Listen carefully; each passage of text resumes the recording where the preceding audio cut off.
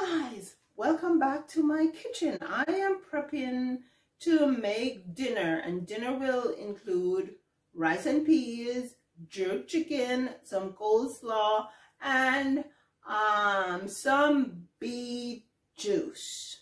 Now let me show you what I have in my jerk. I'm making my own jerk sauce. I could buy jerk sauce in the stores, which I do sometimes, but I think I make a good jerk sauce, so I'm gonna make my own jerk sauce. Okay, so I have a jar here in which I'm combining all my ingredients. I have already in this jar some molasses and some ketchup. Then to that I'm gonna add a little of my hot pepper sauce. This is my homemade hot pepper sauce that I made a couple weeks ago with some Scotch bonnet peppers, chili, apple cider vinegar, white vinegar, and I think I put some garlic in it. So I think it should be pretty spicy.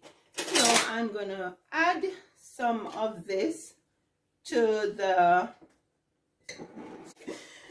so that's the hot pepper sauce.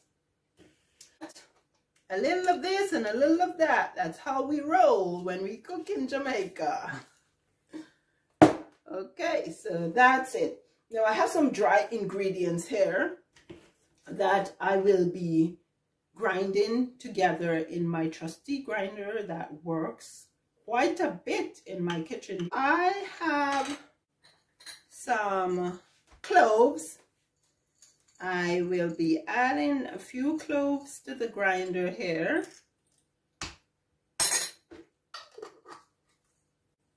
I will also add some ginger fibers. I actually got the ginger fibers from when I make ginger beer. I don't toss my fibers, I use them in my spice blend. So that's my ginger fiber. And then I have some thyme leaves. The thyme leaves came from my garden, because I have thyme in my garden. And I spend time in my garden. Anyway, you make time in the garden? And make time? Next is some salt. So we're adding pink salt. I use pink salt in my food. Next, turmeric. Add a little. I don't add too much because I don't want that yellow color, but I add enough so it just adds that added dimension to the jerk sauce. So that's enough. A little turmeric, and then dehydrated onions. I like to put dehydrated onions in my spice blends, although I also use shredded onions. I use the dehydrated onions and I add them liberally to the spice mix. And the last thing I'm gonna put are some chili flakes. So I'll just go ahead and add a little chili flakes. And the hallmark of jerk chicken is that it's a bit spicy, you know. So I'll add enough chili along with my pepper sauce, hot pepper sauce, to make it just a little spicy. And just 1 minute, a very important element of this jerk sauce is allspice. Some good old Jamaican pimento. So I'm just gonna grab it from my cupboard. And I have some allspice in a grinder. I'm just gonna grind some in to the grinder, the electric grinder. Okay, so I think that's good enough. So let's just cover and grind away. So I'm using both wet ingredients and dry ingredients in my jerk sauce, and I put the wet ingredients in the jar. I'm grinding the dry ingredients, then I'll combine them. I have the lid here. Cover it and shake away. I just give it the top of the grinder a little tap, or a few little taps, because when it's grinding, the powder actually goes up into the lid. There we go. And so it's ground and ready to be added to the wet ingredients. There we go.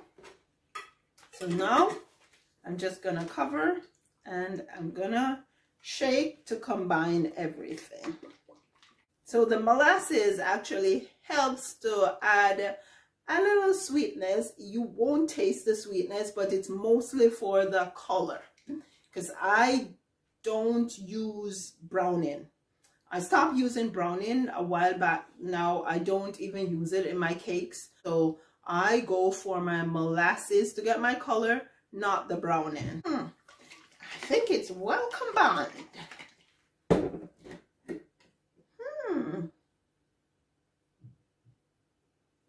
Yeah. Okay, so now just gonna grab my chicken here. My chicken is already cleaned. I'll just grab a glove here, put my hand in it.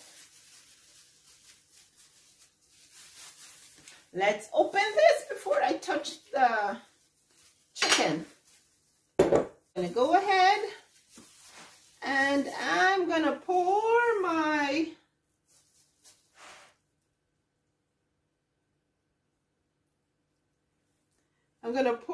my sauce on my chicken thighs, leg and thighs, and just work the sauce in. I have 8 of them in here. There are 4 in the family, so maybe I can get some leftovers. It's always a good thing. Put some more. And I'm actually going to leave just a little in the jar so I can use it to baste the chicken when they're in the oven. Maybe just halfway between, or halfway done, and the chicken's about halfway done. Ooh, check this out. It's all covered in that spicy goodness of my jerk sauce. Now I'll just hold this and pull it inside out, and then I wash my hands. Okay, so usually I like to do this and then put it to sit for a couple of hours or so the seasoning can really soak into the chicken, but I won't get the chance to do that at this time of the day. So I just cover it for a few minutes. I'll put it over here by the stove, and I'll cover the rest of my jerk sauce that I'm going to use for basting. And, oh, guess what, guys? I forgot to put my onion and my garlic in. Okay, so let's get it back over here. And I'm going to grab a glove. Here we go. Those are 2 important elements of my jerk sauce. I forgot. But I'm going to put them in now. They will be just as good going in now. So that's my shredded onions and garlic. There we go. Just work them in. Yeah, I'll flip this inside out and go wash my hands. Okay, so I'm going to cover this back, put it by the oven there. The oven has been preheated, so I'll wait until it gets to I think I set it at 375, and as soon as it gets there, I will be putting the chicken leg and thighs in.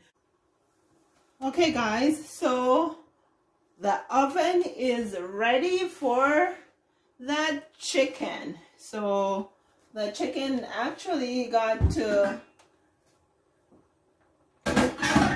marinate a little while the oven was warming up, so that's a good thing. Now I will cover them for a minute because I like to cover them to start so they can start to steam a bit and start cooking, and then after a few minutes, maybe 20-30 minutes, I will take the cover off so that they can start browning up nicely as they finish cooking.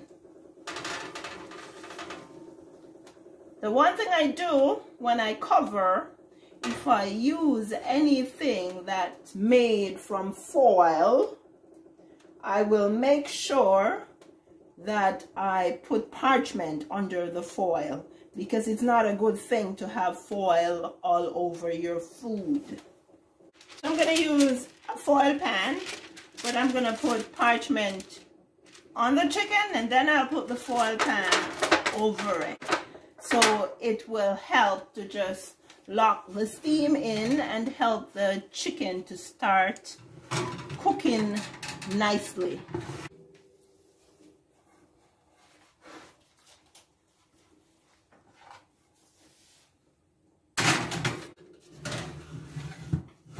So I like my chicken well done, as do most Jamaicans, so it will take a minute to finish cooking. Close the door. Have a peek, guys. That's it. I've taken off the parchment and the foil, and I have basted the chicken quarters, and now I am just gonna close the door and let them finish up. And I'm pretty happy with my jerk chicken with the sauce that I made in-house. Oh, let's dig in, guys. Let's dig in. Yeah, I made my gravy over here too. And the gravy has some of the jerk sauce. So everything complements each other. It's time. Thanks so much for watching, for subscribing, and for sharing. Please tell somebody about my channel and my videos, and I'll see you in the next one.